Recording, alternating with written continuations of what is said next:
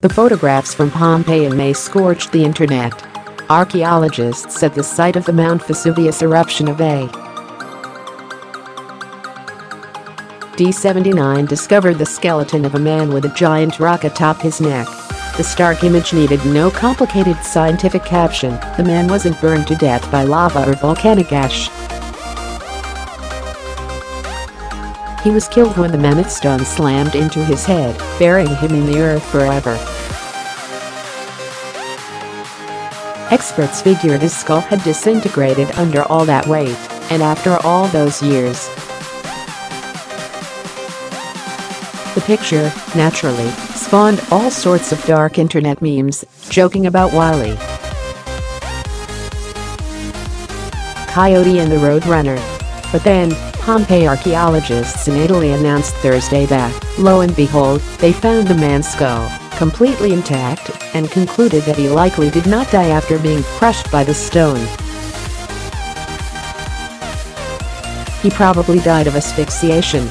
Archaeologists at Pompeii in Italy recently found the skull of a man whose head was believed to have been crushed by a giant rock.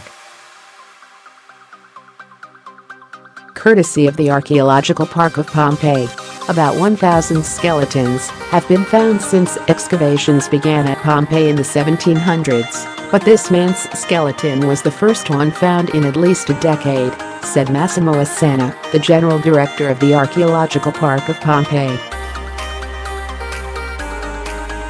He said the discovery of the skull, which was pushed farther down than the rest of the skeleton, was important because it dispelled the hypothesis that the man was fleeing the volcano, only to be killed by a large stone. It was probably impossible for him to breathe when he was surrounded by all this pyroclastic flow, as Osanna said, noting that other Pompeii victims likely died from high temperatures. But how did the skull get disconnected from the neck? Osanna told the Washington Post that he suspects archaeologists from previous eras, digging less carefully and more hastily in the hunt for treasures, likely separated the skull without knowing. The head was found in a tunnel beneath the rest of the skeleton. The previous archaeologists didn't see the skeleton. The excavation in the 18th century was to find something sensational: bronzes, marble objects. They were not so attentive to the context. Now we are carefully putting all together the rest of bones of this skeleton, and from this analysis, we can use DNA to learn the age, sex, ethnicity or even disease. The legs of a skeleton emerged from the ground beneath a large rock believed to have crushed the victim's skull during the eruption of Mount Vesuvius in 79 AD. Courtesy of the Archaeological Park of Pompeii, Osanna told the Post that there's been limited excavation at Pompeii since the 1950s. To this day, a large swatch of the area has not been touched yet, about 54 of the site's 163 acres, he said.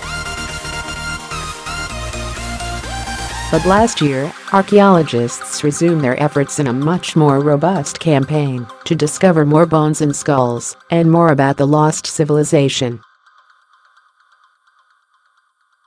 For anyone who's interested in seeing the man's remains up close, rather than just sharing the photos as online memes, Osanna said he hopes that tourists might be able to visit the park's laboratory in a year or two. Around the world, other experts found the skull's discovery mesmerizing.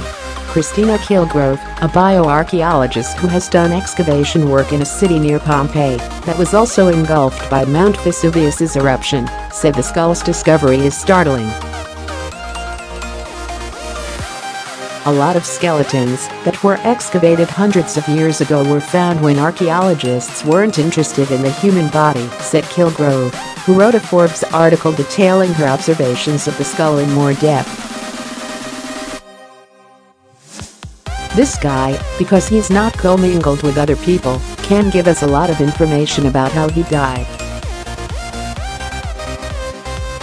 Kilgrove said she couldn't help but notice one thing about his skull. His teeth, she said, are really nice. They're worn down, but they're really nice. Read more. Bones of Civil War dead found on a battlefield tell their horror stories. An archaeological dig unearths one of the earliest slave remains in Delaware. A museum relegated an empty coffin to a side room for decades. Inside was a 2,500-year-old mummy. Archaeologists unearth a 500-year-old Tower of Skulls and another gruesome Aztec mystery.